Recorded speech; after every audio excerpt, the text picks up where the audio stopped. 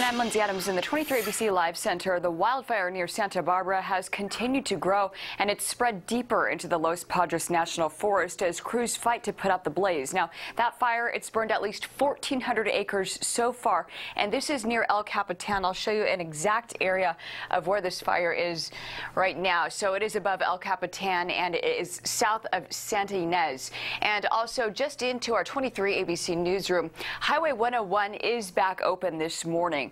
And it was closed down due to that fire, but has just reopened. Now, that fire, it's actually 0% contained right now.